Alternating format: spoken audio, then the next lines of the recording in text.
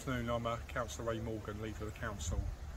I felt compelled to come down here this afternoon to Wennington to see the devastation that the fire had on the local community yesterday. As you can probably see over my shoulder, the damage that has been caused by the fire that we had here yesterday. This is not the only area of Wennington that's been destroyed, but one thing you can be assured is that the council is here to support you.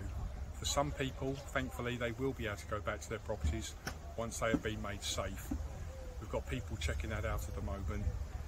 Also, we've got the utility companies down here, again, trying to get the power restored in the area and making sure it's safe for residents to return where they can.